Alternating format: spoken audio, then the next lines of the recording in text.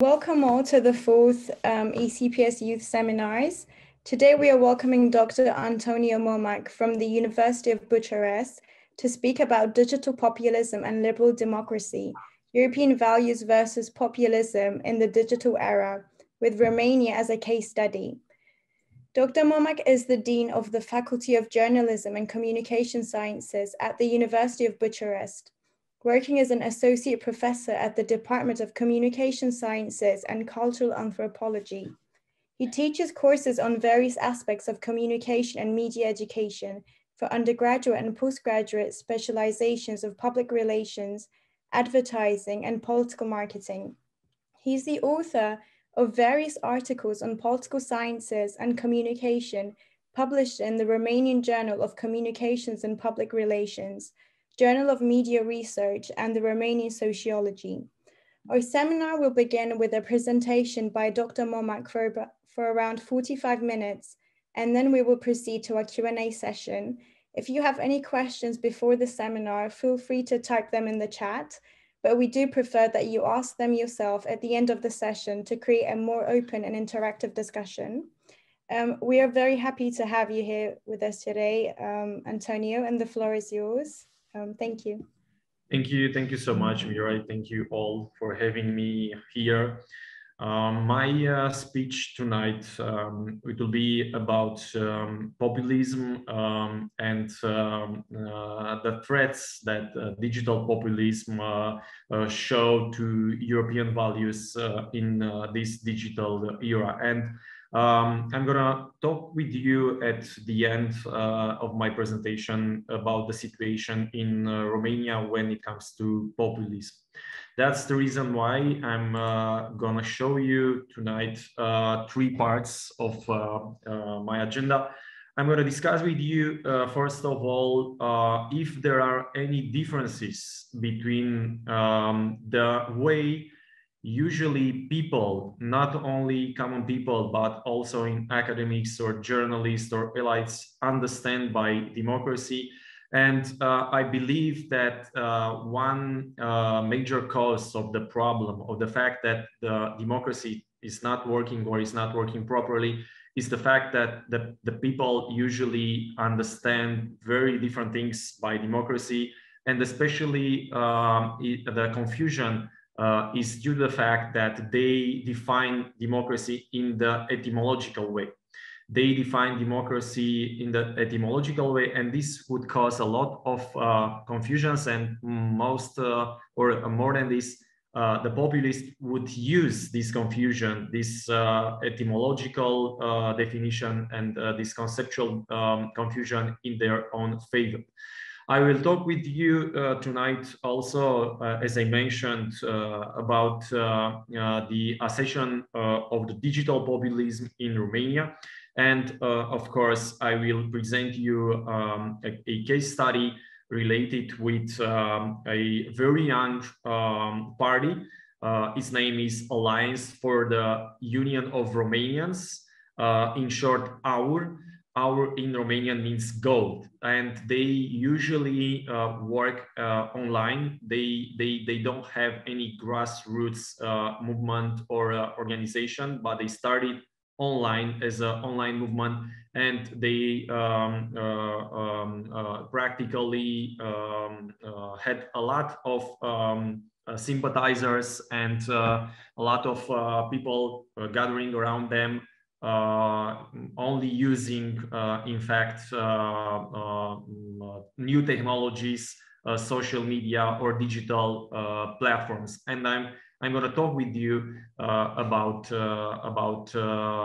their ascension and the fact that now they became one of the most important party in Romania, with a almost extremist, and I can say almost fascist discourse. So first of all, let me start with the confusion with this problem. The fact that usually people are discussing and understanding democracy through its etymological definition. I think that's one of the major problems with democracy. What is in fact etymological democracy? Democracy, when you define it in an etymological way, it means demos and kratos. These are old Greek nouns. Demos means people, and kratos in old Greek, old ancient Greek means power. So usually the people, not only in Romania, but anywhere else, when you ask them, what is it democracy, or what do you understand by democracy? What is for you democracy? They would say democracy is the power of the people. Maybe it should be the power of the people in a way, because of course what the politicians or the institutions are doing, they have to deserve the people after all. But in reality, the people doesn't have so much power if you let alone the moment of elections. The people have power usually in democracy when they elect their own representatives, or on the other way, when they participate in petitions, when they protest, when they go outside in the streets for riots. That is the real moment when the people have the power. But otherwise, they exert their own power through institutions and through their own representatives that they are elect. So the modern democracy, it's in a way some kind of indirect democracy, not a direct democracy, but a mediated democracy. So there is this political scientist, Giovanni Sartori, who observed since 1987 the fact that etymological democracy, in fact, offers us a dangerous definition of democracy for democracy itself. Because the people easily can see wherever in any liberal democratic society the fact that in reality the power doesn't belong to the people usually. So it would be very easy for the ones that don't like democracy to say the fact that, you see, democracy doesn't work, democracy it is not in the interest for the people, even though democracy it promises the fact that you know, should provide the power to the people. So that's the reason why, to understand the fact that, and this is the way we should understand what Giovanni Sartori meant when he said etymological definition of democracy is a dangerous definition. Because in reality, modern democracy is not only a mediated system in which you can, as an ordinary people, to exert your power through your own representatives. But on the other hand, modern democracy stands also for many other things. And most of them are related with constitutional democracy and constitutional guarantees and representative institutions like political parties and the national parliament, or in European Union, also European Parliament. So modern democracy represents in reality today the mechanism by which a majority is exerting power, of course, using elections. And this power is usually, if we are talking about democracy, it has to be used in the general interest. And of course, you have here Leibhardt and many others which are talking about inclusive democracy, which means that you have to bring together all the people, especially minorities, and to ask them and to respect them when you make decision in interest of the majority. Because the democracy, the modern democracy, doesn't mean only the power of the majority of the people in a society, but means in the same time to respect the interest of the minorities. So it is inclusive in the sense that everybody should be represented. Everybody should have a voice. Everybody should be represented in the parliament, or when you take a decision, you should include everybody. So what the political scientists I mentioned would say, they would say that democracy should not be in a sentence, should not be the tyranny of the majority of the people, should not be, a dictatorship of a majority of the people. Of course, that's a system, that's a mechanism. You have to take decision through majorities, but on the other hand, you have to respect the minorities, and not only mathematical minorities, but also political, ideological, and so on and so forth. So the modern democracy, in fact, is not only the power of the people, is not only the power of the majority of the people, of the citizens, in fact, but a democracy today, a modern democracy, is also liberal. So democracy, the modern democracy, are very related with the way that political power is exerted. And usually you do this through the government. And usually democracy is liberal when, in fact, limits the governmental authority and, in fact, protects the individual rights, plural values, and rival freedoms. So there is this political scientist, Papas. He's a Greek scientist, but he's teaching at the University of Florence in Italy. And he says that liberal democracy means, after all, so the modern representative democracy in the European Union means, after all, fundamental human rights and rule of law. That means that you have to respect every and each citizen, no matter if he belongs to the majority of or to the minority. So the rule of law in everyday life, as part of an open society, the equal protection of human rights, civil rights, and civil liberties. This is what liberal democracy means. So liberal democracy is if you invoke Farid Zakaria, the one that introduced the term illiberalism, the illiberal democracy. Farid Zakaria would say that liberal democracy is a political system marked not only by free elections, but also by the rule of law, which means the protection of basic liberties through separation of powers, through this equilibrium between powers. And these basic liberties are speech, assembly, religion, or the property. So in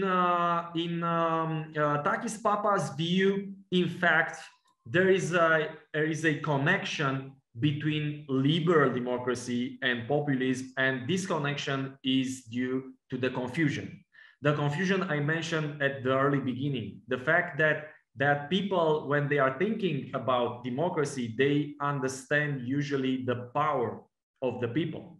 So that's the reason why the populists are so popular, because the populists are gonna talk about the power of the people. They would invoke the power of the people. They would pretend, they would claim they, in fact, represent the people. They are the voice of the people. So what we see when we are looking to the populist discourse or to the populist leaders or populist party is the fact they might seem democratic, because etymologically, the people should have the power in democracies, and they would say that we are talking in the name of the people. That's our name. We are the voice of the people. But on the other hand, you would see when they come into power or when they launch their discourses or convey their messages, they are very illiberal. So what Takis Papas observe is the fact that illiberalism, which may seem democratic, is in fact populism. So when it comes to populism, there are some questions, there are some problems, because we can ask, and that's a legitimate question: who decides who is part of the people and who is not? Who is the one to decide that? The populist would know for sure the answer. So the people usually in the populist mind is something which is very pure, which is not contaminated, which is not corrupted.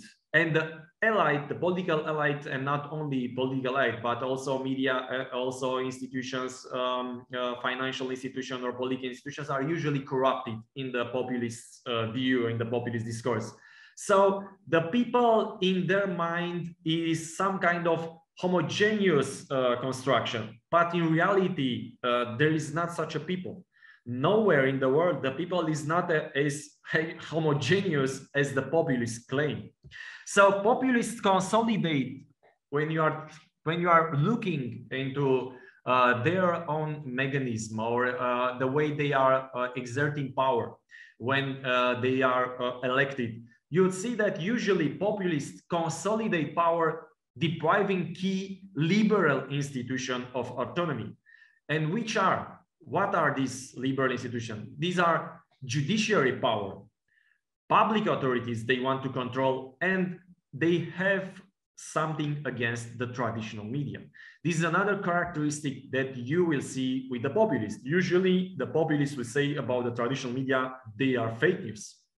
You'll see that with Donald Trump, you'll see that with many others, you'll see that in Romania, you'll see that in Hungary, in many other countries, and they would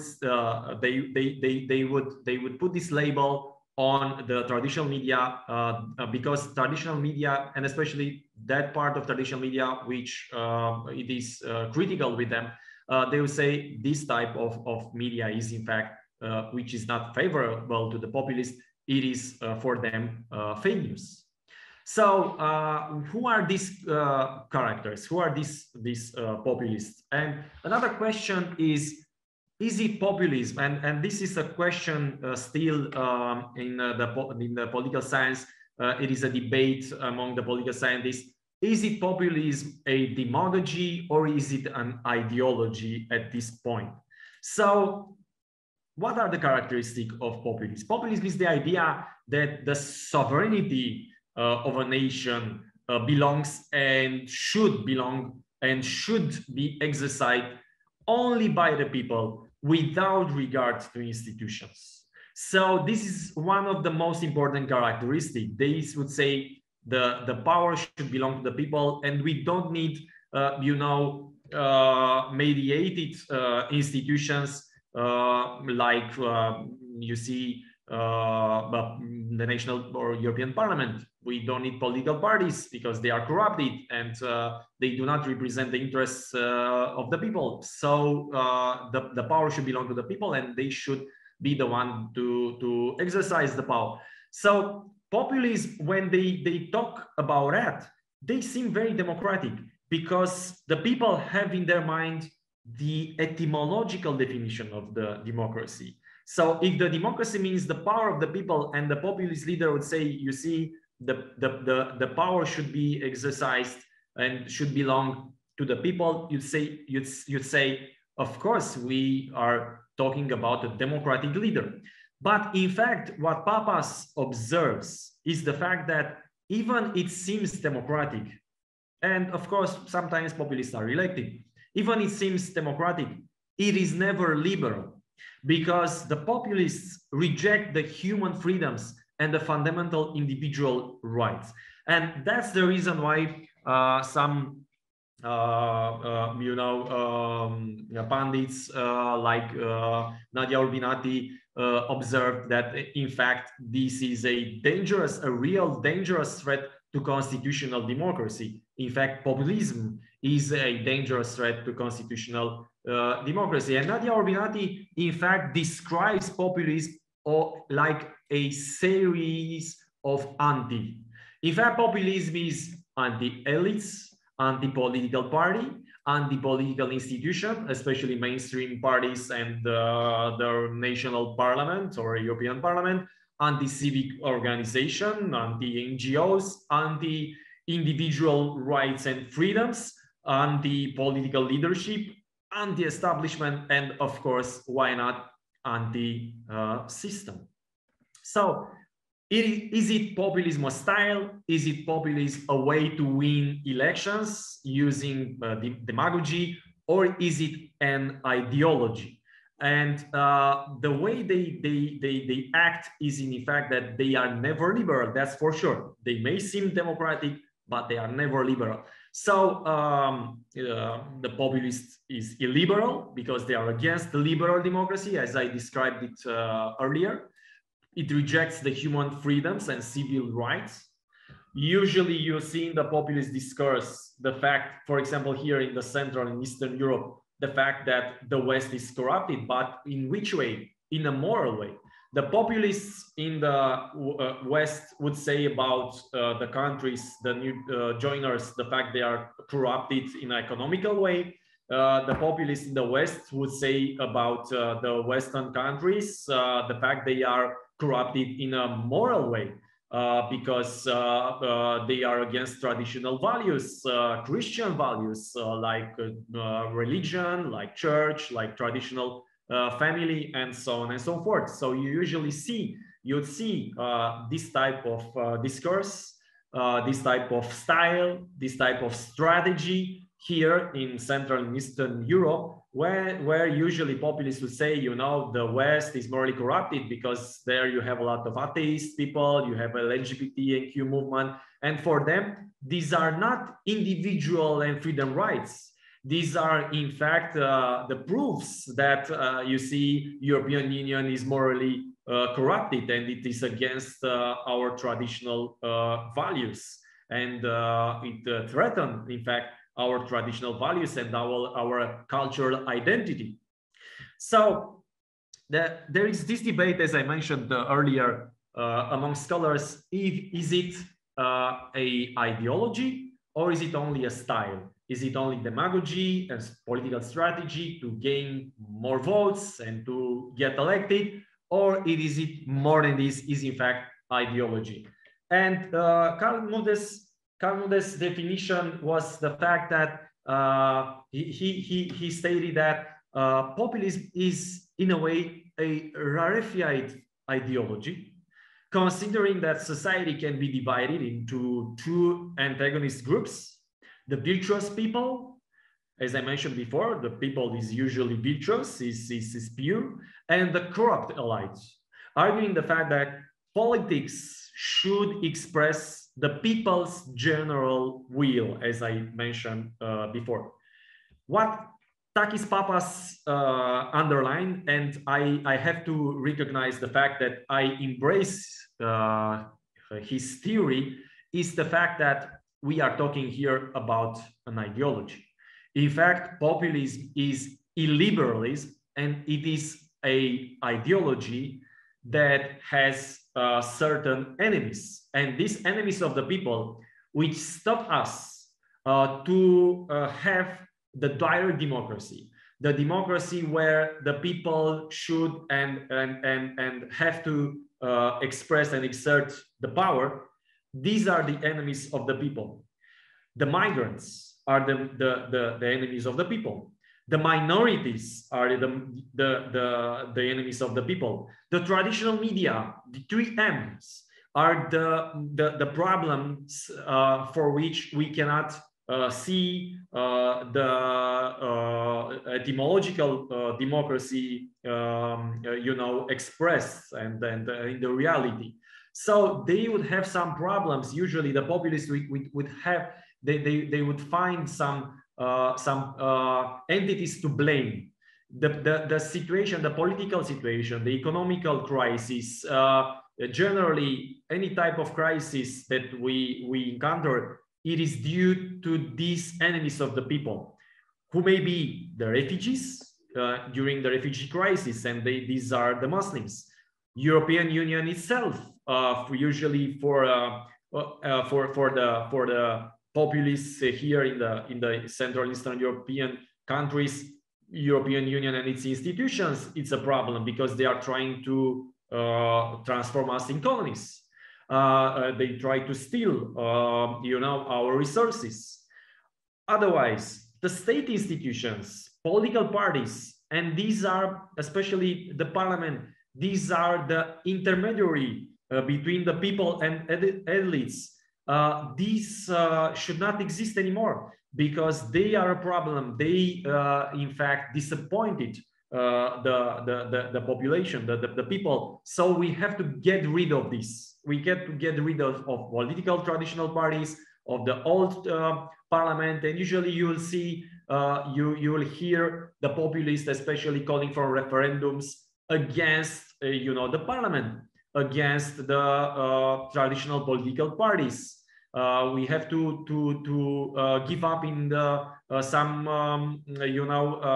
members of the parliament, because they are too many. If you have 2 chambers, you have to delete one and have 1 chamber, because they consume a lot of resources and money. So we don't need this type of discussions and negotiations inside the parliaments, because this is waste of time and money. We should let the people to express directly their own power. So also some of them would say that the problem is the globalization, who threaten in fact the national sovereignty and especially the traditional values.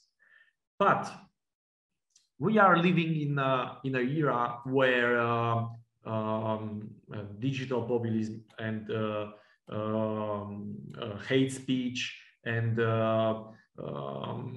ways to instigate against each other and against human rights and against fundamental or civil rights, it is very easy online. Because today we have, in fact, a medium. You have here, the digital environment. You have the online environment where you can say whatever you want. You can exert the power. And this is in a way the promise of the internet and the promise of the digital democracy, because the populists would say, if we have the internet, if we have the digital medium, why do we need still the political parties? Why do we still need the parliament? Because today the direct democracy, like in the ancient Greek, it is very possible. It is possible because we have the online environment. Everybody can vote, and everybody can express in this new agora. Everybody can use his or her smartphone and digital platforms and new media. So we don't need the political parties anymore. We don't need the parliament anymore. The voice of the people can be heard through internet. So this is what I call digital populism. Digital democracy, it seems possible because we have internet era 2.0. Let's talk about Beppe Grillo and Movimento 5 Stelle, 5 Stars movement. They started on a blog. They started as a organization which proclaimed itself not being politics. They said from the early beginning that they are against politics, not only against all politics, but they are against politics, they are against political parties. They are not doing politics, even though they were participating into elections. And they were claiming, you see, we can use holograms, we can use artificial intelligence, we can use blogs or social media in order to exert the direct democracy. The political power belongs to the people, and now they have new media. Why should we use politicians anymore? Why should we use political parties or the parliament itself? So we don't need the institutions of mediation anymore. We don't need the representatives anymore once we have the internet. If we have social media, if we have internet, now it is easy or easier to us to exert the political power. So this is of course demagogy, and this is of course not true, because the people don't have time, first of all, to answer, to debate, and to discuss all the issues that could appear. Of course, we need to have more direct democracy. Of course, we need to use internet if we want to change things and to involve people into politics. We can do that. But what we cannot do is to block or delete or forbid political parties, because political parties, they are professionals of politics. They are paid for that. They take their resources and their time in order, to read all the laws, to make the laws, to debate upon them, and so on and so forth. The usually ordinary people don't have this time. They are not eager to do that. They have their own families, they have their own businesses, they have their own private lives.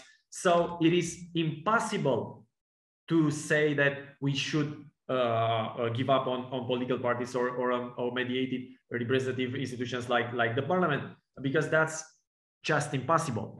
But for the populists, it is the best way to say that the fact, you see, the establishment, Mr. Momoc from University of Bucharest, many others would represent, in fact, only the interest of the elites, of the academics, only of the interests of the of the establishment. They are not talking in the name of the people. They are against the people. No, we are just you see, we say more than this. We say it is not enough. You also need, you don't only need a way or mean to express yourself and to vote. This is not democracy, or this is only a part of democracy. You also have to have, civical education. You also have to have respect for the fundamental rights. You also have to have, people which are very different than you, that should be represented in the way that the decisions are made. So it is much more than just assure the people an agora where they should express themselves. So coming back to Takis Papas and his book, Populism and Liberal Democracy, he observed that when we are discussing populism, we have, in fact, this minimal definition of populism. And we can see these two constant properties of populism. The first one of all is democraticness, the fact that democracy is there in their definition, in the fact that they use the etymological definition, and they use, in fact, democracy as a weapon of discourse to construct legitimacy for their own initiatives, and to attack the others, to attack the opponents, the moderates, or the establishment, by saying, you see, they are not democratic as we are. So they are in a way democratic because they speak in the name of the people, and that's true, and some of them may be elected. But on the other hand, their speech, their message, their ideology, the way they exert power is against liberal values, is illiberalism. So populism is also illiberalism.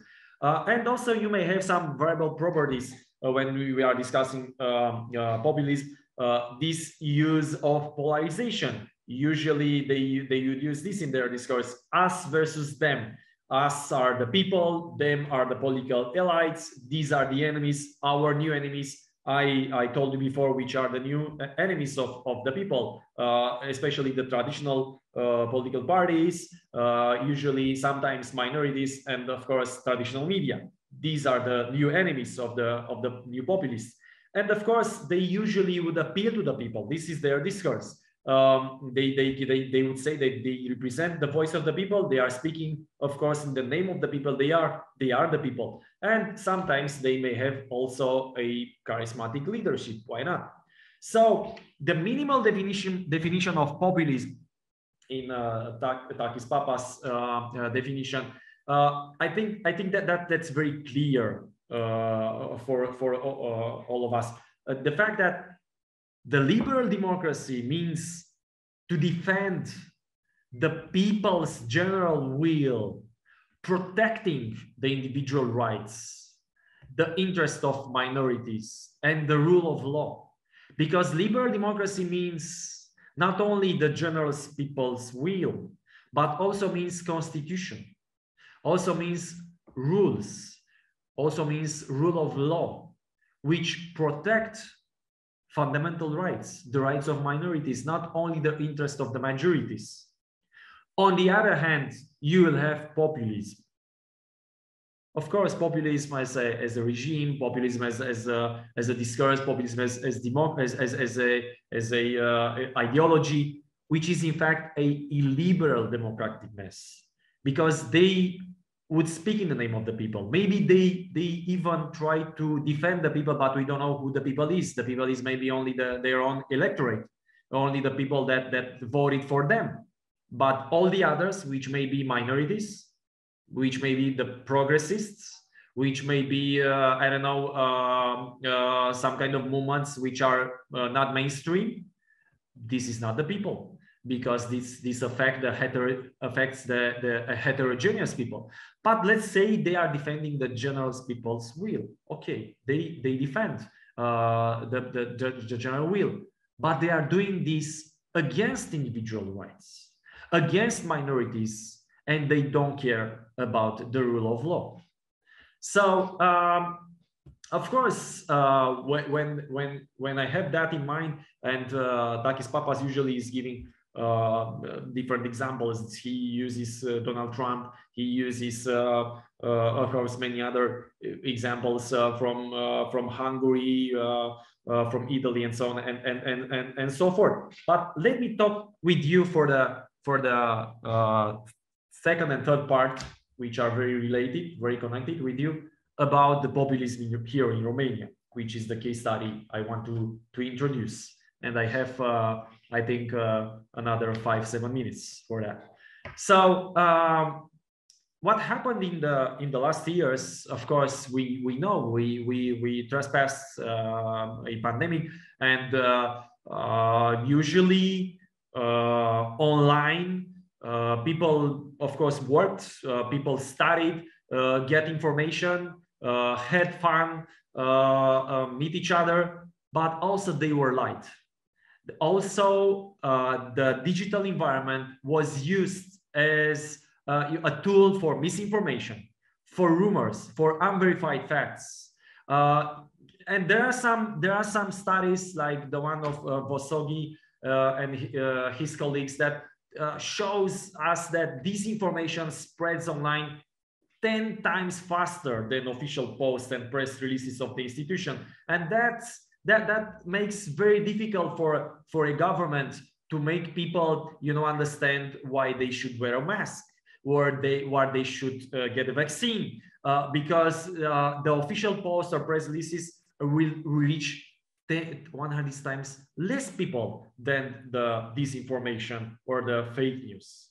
So what else happened in Romania? Of course, not only here, but in the central and eastern part of Europe during the pandemics and before that, we have these discourses proclaimed by the and used by the nationalists, the fact that we need to protect our traditional values, national sovereignty. Usually these values are related with our cultural tradition and identity, like orthodoxy or traditional family. And usually these politicians here would say that, you see, the West is morally corrupted because they are, pro-LGBT, or they are atheist, and more in this from an economic perspective, the West transformed Romania into a colony.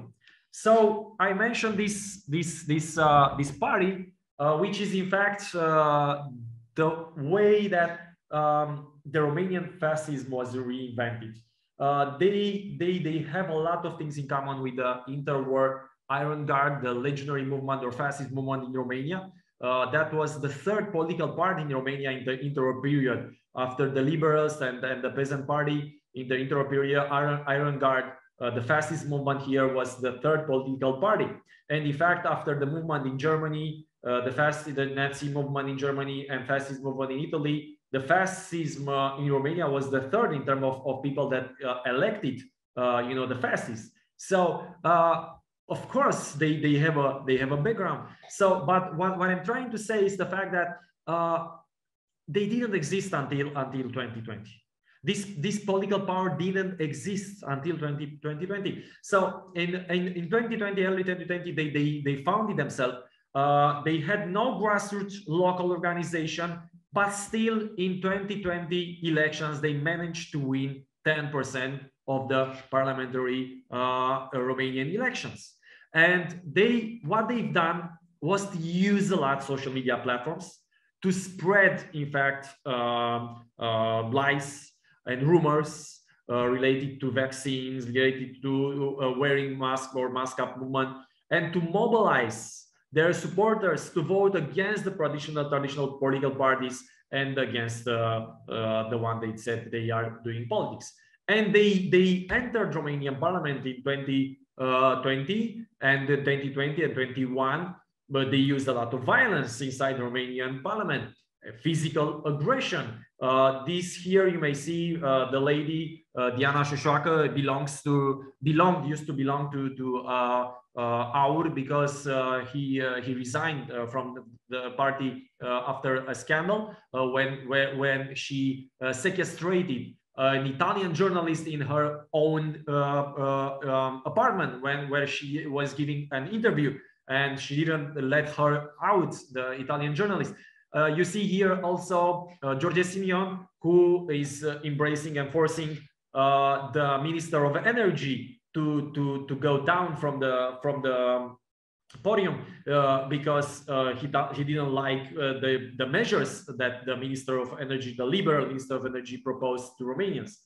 More than this, they were inspired by Trump movement, which happened in January 2021, and they prepared that at the end of 2021, in December 2021, they attacked the Romanian parliament building. They forced the building, they entered there, and they said, you know, no more parliament, no more political parties, because these are the traitors. We don't need political parties. The power should belong only to the people.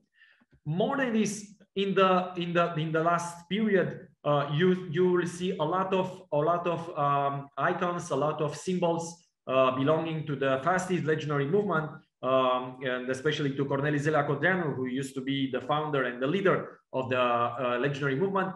And the new leader of the fascist movement in Romania, George Simion, had a wedding where a lot of people participated in the open field, and he used also the same signs and the popular costume like Cornelis Zelea-Codreanu did in the interwar period.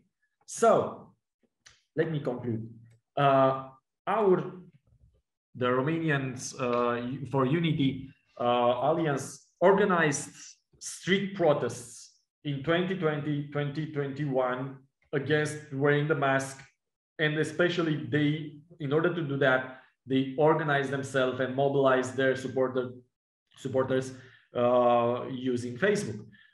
They use social media platforms like TikTok, Facebook, YouTube in order to persuade their supporters to oppose the vaccination process. They claim they are the voice of the people, and even made a list of traditional journalists and traditional publications that should be shut down because they are fake news. That sounds very familiar. And even they denied the Holocaust in Romania, and they didn't want that part of Romanian history to be studied in schools. They opposed to that. So the last three slides are about their percentages they obtained in the elections and the polls these days. So in December 2020, our gained 10% out of nowhere. It was a party with no organization, which mobilized its supporters only using social media, and they still with this kind of message against political parties and against European Union and against the vaccine process, they earn 10% in the two chambers of Romanian parliament. And if you are looking to the polls in January 2022, this year, they are the second party after the Social Democratic Party. They used to be, when they entered, the fourth party. You see there, they had around 10%. After Social Democratic Party, after the Liberal Party, after the Saving Romanian Party, Union Party, which is a party with a pro-European message. Then you have AUR, which had 10% in elections, but at the beginning of the year, using also social media to express themselves, using violence, in the street and the Romanian parliament, the people supported them, and they say that their intentions, at least 20% of them, is to support this alliance for the unity of Romanians. In the Romanian parliament, after the social democratic parties, which used to be around 30%, now we have with 20%, the liberals with 16%, and the Saving Romania party with 12%, and the others. You see there the figures. So what happened? We had a crisis. We had a pandemic. We have now a war in Ukraine, and on the other hand, we have a hybrid and online war of disinformation, and a lot of people do support using populism, digital populism weapons, do support and embrace their messages, which are messages, unfortunately, against European Union and against European values. That would be my references, and thank you for your kind attention. Thank you so much for this very excellent presentation. I will start accepting questions, but please do raise your hand so I can see you. And I want to begin with two simple questions that just naturally come to mind. So my first question is, what does digital populism mean for European democracy in general? And my second question is, how useful or central are conspiracy theories for the success of digital populism? Thank you. Yeah, so digital populism is in fact populism, but of course it is they have another argument now, that the power should belong to the people, and unfortunately it is not. And this weapon, it is new media, the smartphone, the digital environment, the convergence media, the fact that you don't have any excuse to let the people exert the power themselves, because we have the internet of things. Now you have the digital platforms. Now you have all the electronic medium which are available for ordinary people. So you should let the people use those in order to express and exert the power. So this is around Europe. This is populist, but they add to this traditional populist, they add the digital environment, and they use the digital environment not only to gain votes and to express themselves and organize riots or organize protests or mobilize people to polls or to votes, but also they can now invoke new media. They can now use internet as, a proof that, you see, the internet is there and you still use political parties. You still use parliament. We don't need those because they are corrupted. The mediated institutions, the mediated way to express the general people's will is corrupted. So this is all over Europe, because now they can use that, and they are doing this not only for, as I mentioned, gaining more votes, but also to show you that, you see, the direct democracy, it is available, but you don't use it. So we have to get rid of the representatives. And the other questions, sorry, the second question, can you repeat that? I was just asking how central or important is conspiracy theories for the success of populism on, the digital platforms? Yeah. So the conspiracy theories may be sometimes used by the populists, but you see, they usually don't, work like that. They usually use parts of the truth. They mystify the truth. They reinterpret, the data. They are using conspiracy theories only if they are very, rooted in the traditional culture. If in the background, in the cultural background of a population, you have these ideas, for example, that the gypsies are the thieves, and the Jews, want to introduce a new world order, and you have this in people's mind, they would use such theories. Of course, on the other hand, based on that, they would say, you see, the vaccine was invented in some kind of laboratory, so they want to exterminate us, and so on and so forth. They would use conspiracy theories, but these are only some weapons, are not central there. For the populists, the central message is the fact that the political system itself, the democracy itself, the liberal democracy itself, it is corrupted. So we have to get rid of democracy as it is today, because it doesn't represent the interest of the people. And for that reason, they could use from time to time conspiracy theories, lies, rumors. Sometimes the truth may be used, but they don't explain. They would use simple answers in order to construct their own ideology, in order to justify the fact that, you see, the problem today are the refugees. The problem today are the LGBTQ movement. The problem today with the society, it is the traditional media, because they are corrupted. They are fake news. All the mediated representative institutions are a threat for the populists, because in the name of the direct democracy, and using the way the people are understanding democracy as only as the power of the people, letting aside, you see, fundamental rights, civil rights, rule of law, independence of justice, independence of the media, and so on and so forth. They don't care about all of that. They only claim they care only about the the pure people, because they represent the people. They are the voice of the people, so they can express, you see, the direct democracy.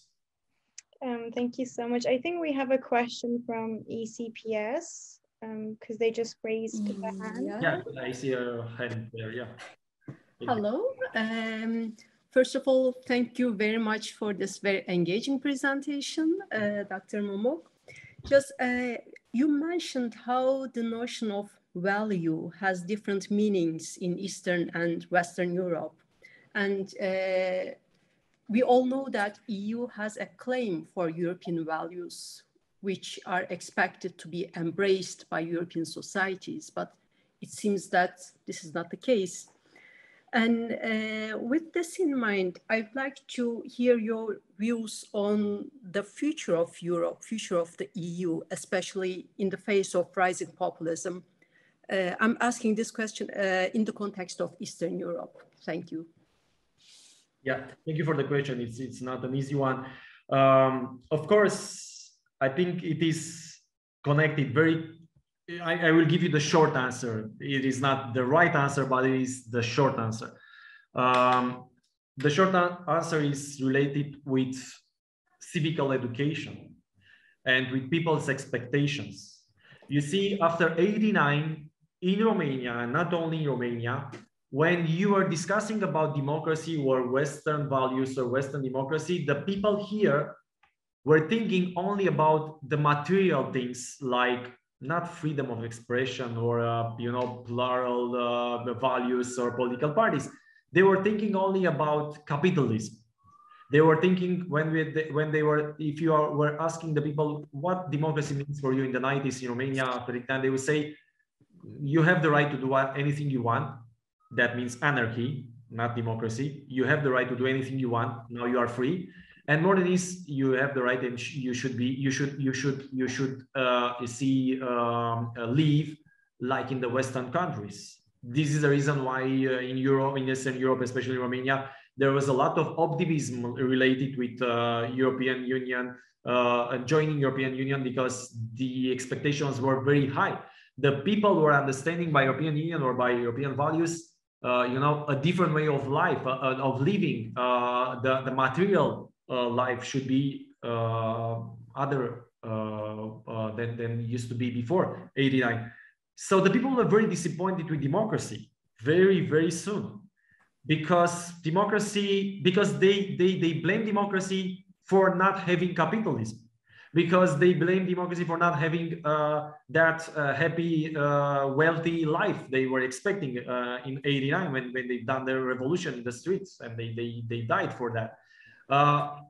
Few of our parents were thinking about democracy as a promise for liberty, liberty or freedom of speech, or things like that, which are in fact the basic core of democracy. Not only, of course, you mentioned, and you're thinking maybe about solidarity, you're thinking about subsidiarity, you're thinking about all the core values of the European Union, and you're right. But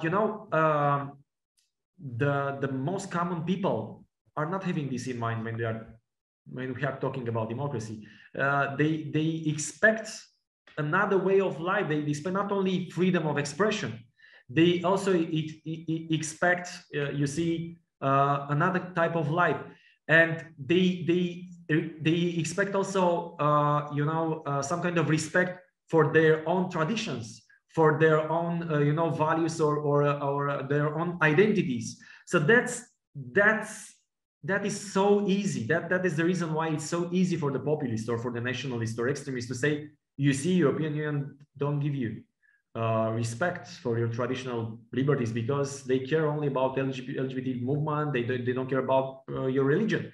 They carry only about they being wealthy, and they don't care about the fact that in Romania 40% of population is still very poor, and they are living in the countryside area. So it's very easy for the populists to say, you see, the democracy of the European Union doesn't work, so we should look after another political model. So this is why some, of course, would look into the East, to find the truth or to find a way.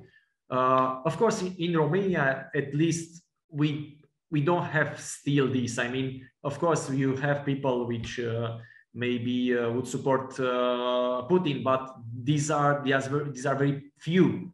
But on the other hand, you have more and more people which are disappointed with the European Union. So how I see the future of European Union is to use more and more schools, pedagogy, critical thinking, and civical education to have what you have here. To have discussions with ordinary people and their sons and their daughters, and with their kids, to explain them what the European Union values are, and to compare them with any other political system. Because let's face it, there is not such a ideal model. There are better or worse models, and at least for us, and that's the case of Romania, European Union worked. I mean, if you ask the people, the majority of the population, how it used to be in the 90s or before 89, they would say to you, even though they don't like so much European Union and their institutions, they would say, yeah, that's true. Being inside the European Union is better for us than being outside the European Union. And when it comes to values, there are a lot of values that the people would share, because I was talking about or talking about populism, but you see, the populists tried before the pandemic to redirect, the Romanian government or politics to different, targets. And for example, we had a referendum where they wanted to forbid the marriage between the gay couples. And the Romanian population said no to that. They didn't approve that. So that means that in Romania, something happened. That means that the people said, you see, this is not our business. It is a freedom of persons. They can do whatever they want. We care about our standards of life. We care about corruption. We care about what to do to live better in this country. We don't care, you see, about what the people are doing in their private life. So you see a trend, you see a movement, and a general trend, which is towards European Union values, even though, as we discussed it here, a lot of people which are very disappointed can easily, because of a crisis, because of a war, because of hard life, look after some solutions which may be radicals and not so democratic like those promoted by European Union. Thank you so much. Thank you. Thanks a lot. Thank you. Because I lived 2 years that in was Romania. the short answer. That was the short answer. Thank you so much. Because I lived in Romania for 2 years and I really like your country, your people. So I was there when Romania entered the EU. I was in the square with people and I saw how hopeful, how cheerful people were. But it's really, it is sad to hear all those confusions now, but I hope it will be better. Yeah. I think the confusion is inside European Union itself, not only in Romania, unfortunately. You're right. I think it's also in European, Western European countries, unfortunately, not only here. And the nationalist movement, sovereign movement, and exit movement, it is, climbing, unfortunately. Thank you. Thank you for the question and commentary. Thank you again. Thank you. And we have a question in the chat, and then we have one more, which I think we should do the one in the chat first. I'll just read it out for you. Algorithmic populism, which has been discussed intensely after the 2016 US elections, refers to the digitally mediated communicative relationship between people and algorithmic actors. In this context, how should we understand the differences between traditional populism and algorithmic populism? It's a very good question, because we have a lot of discussions in the European Union. If, for example, we have to have a Facebook in Europe, we have to have a social media in Europe, or we have to, do more about to regulate Facebook or social media, because the algorithms are secret. We don't know the way the info is spreading. I relate the question, algorithm populism, which is a very good way to put it, with what I said before, with the Vosogi study, where you see the disinformation and the fake news are spreading much more faster. And Vosogi also showed us there the fact that the engineers are now constructing the algorithms in such a ways that to spread the information and to viralize the information, which they know can make us engage in a very emotional way. So the machines now knows which type of message can make us engage in an emotional way, and they will spread, especially not the rational and logical, easy thinking and deeper thinking messages, but the one that would make us react in a very impulsive way. So what I think is that European Union can do more, and the European Media Act is doing that.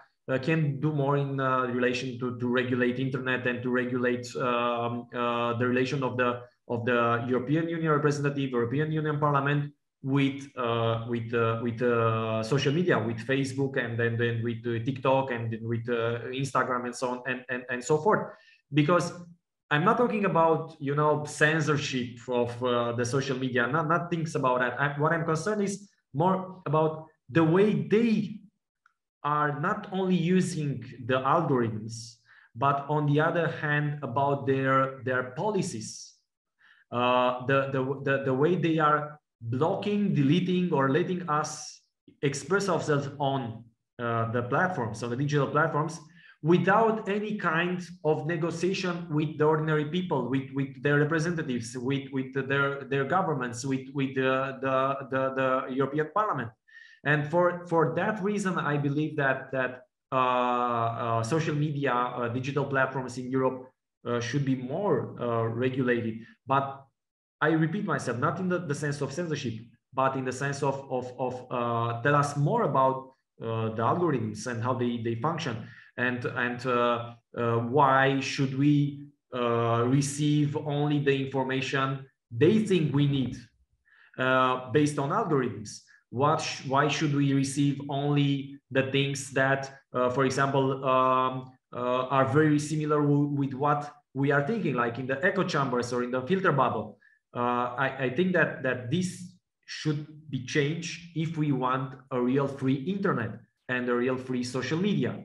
And I think this is in the power of the European Union representative to do. So yes, the answer is yes. The algorithm populism is very related with digital populism, and digital populism means also what our colleagues mentioned, the fact that machines, bots, artificial intelligence are using, you see, all these lies, rumors, and disinformation to scare us, to scare the population, because the rumors, the false and fake news are spreading much more than the real news.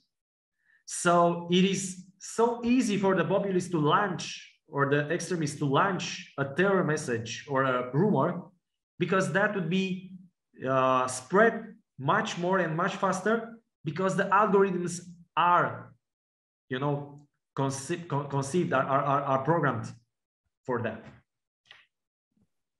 Thank you so much. I'm going to take one more question from Sumaya. Thank you. Thank you so much. I was informed that Romania has the highest speed of internet. Am I right? It is one of the highest. That's true. In Romania, yeah, we are probably that. I think also in Estonia is in Europe, and especially outside Europe, there are some other countries in Asia. But yeah, in Romania, you may find one of the fastest internet in the world. We are usually in the top 10 in the world. That's true. Yeah, it would be nice to learn more about the European Union's regulations indeed. The question is about the responses to EU, and if it is a part of a larger deglobalizing movement. Is there that kind of sentiment that you can say, or is it only because of the disappointment about EU or the economic aspect of it? As I mentioned before, here in Romania, the most of the population, it is not Eurosceptic, is very Euro-optimist. I mean, we used to have the highest numbers, like 80%, 70%, 60%. Now more than 50%. Of course, it is declining, but more than 50%, almost 60, 55, 60% are in favor of European Union than against it. Unfortunately, you know, we will have another poll next year, 2 years, 3 years now, and these figures are lower and lower in terms of trust in European Union. If the question is that related with European Union only, I don't think that. I think it's also the way that Romanian politicians, which are or which are not in European Union Parliament, are, you know, making their job, because they are not doing their job properly. Of course, I'm talking here about the moderates. I'm talking here the Democratic Party. I'm talking here about the traditional parties. If they are a disappointment, of course, the people would link their disappointment with these parties and also with European Union. But I'm sure that, as I mentioned before, a lot of people, most of the people here are very you know, optimistic with, and more optimistic with the way that Europe is conducted, is you know, governed than Romania is. I mean, the people here has more trust, have more trust in European Union institutions than in Romanian politics. You see, so for us here, European Union is like a savior at this moment, like an institution that to look, you know, after as a symbol, because a lot of expectations are now still linked to European Union. But unfortunately, year after year, these figures are going down. That's true. So I think that the fact that Romania is a corrupted country still, the fact that institutions doesn't work the way that the people are expecting, the fact that there is no way a lot of corruption in media. Some journalists are bought or corrupted by the political parties. So all these type of problems make people believe that, you see, European Union didn't stop that. We hoped that European Union or Romania joining European Union would make all this disappear, you see. So that's their disappointment, because they expected a lot of changes based on the fact that we belong to European Union. They don't have something to blame or they don't actually swear at European Union institution, but on Romanian politics and politicians. Usually the common people are doing that. So in my view, European Union, it is still a model for the most Romanians, but with the internet, with the crisis, with the war, with the energy crisis, with the changes that we are seeing in countries like Italy or Poland or Hungary, or even with Brexit and things like that, the people are more and more uncertain about the future of European Union and our place inside European Union. But still, as I mentioned, it is a way long to that point where more people than 50% to be against European or Eurosceptics. And Euroscepticism is happening around us, is happening in countries in the region here, as you well know. So I think that it's up to us, it's up to Romanian civil society, Romanian media, Romanian politics, and what we are doing in our relation European Union to make people believe in European Union from now on. But also, let's face it, there should be also some changes in European Union institutions and reforms there. The people are expecting that for sure. Thank you so much. We generally hear a very bleak description of countries across Europe about when it comes to populism. So it is good to know that there's still some time and hope, and it is a critical time indeed. It is. I can tell you that Romanians are one of the most optimistic when it comes to European Union. And I have an explanation for that. We still have the communism in our heads and its ghost. The ghost of communism is a dangerous thing. And on the other hand, we have Russia not very far away from us, and European Union and NATO are our best allies in this. Thank you so much. I do have a few more questions, but we are already over time a bit, so maybe I can email them to you later on. Sure, I can take another one if you want to, the last one.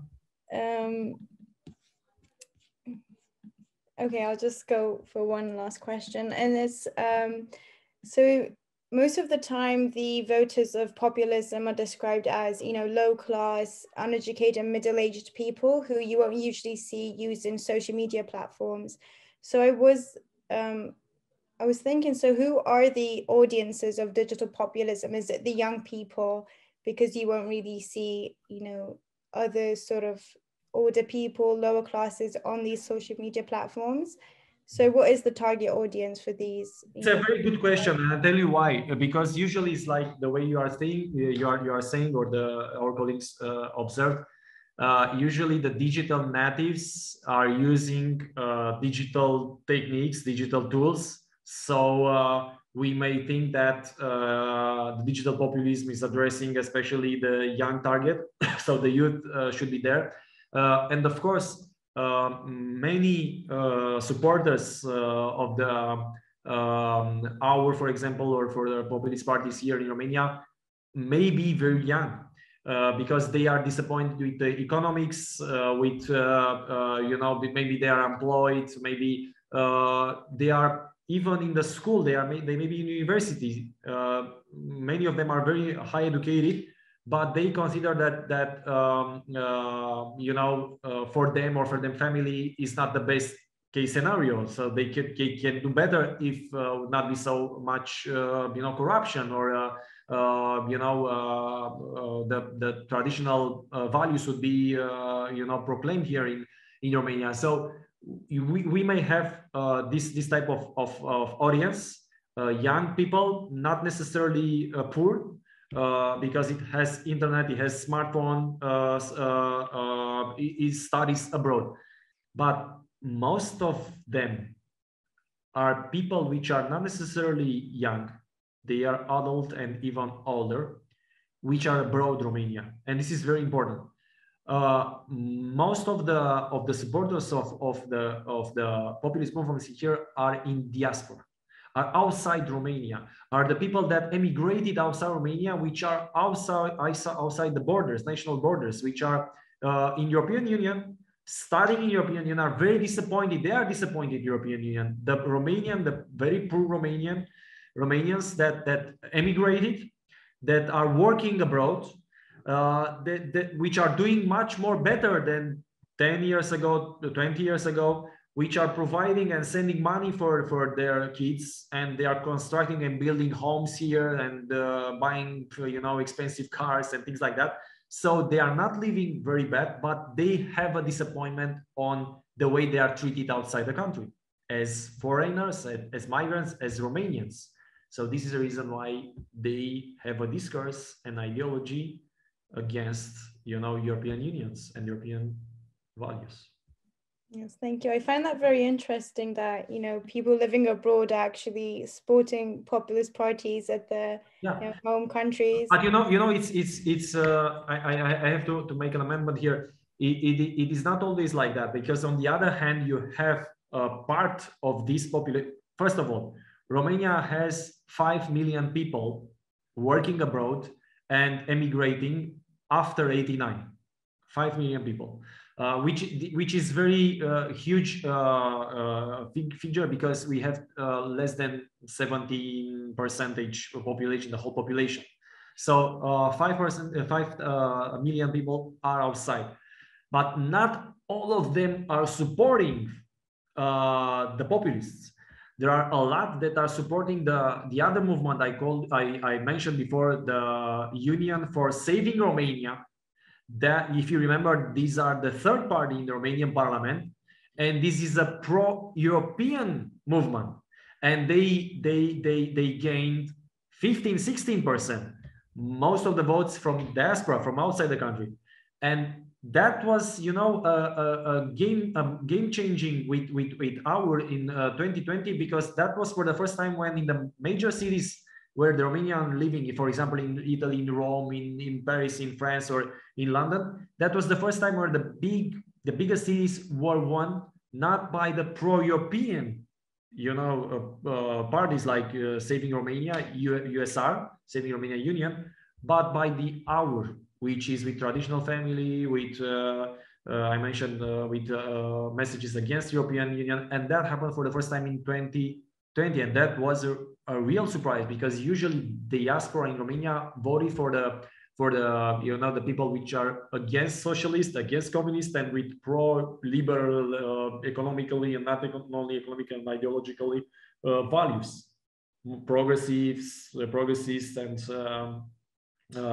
people which brought a lot of European values into Romania. But that changed in 2020 for the first time, when most of the votes for the nationalists and for the populists came from outside Romania, and that I think is saying something. Yes.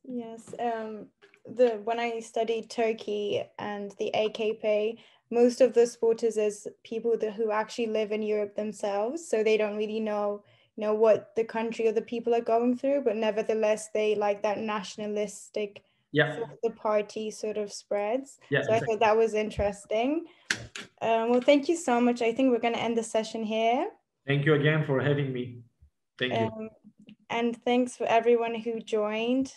It was lovely to have you all. And have a good evening.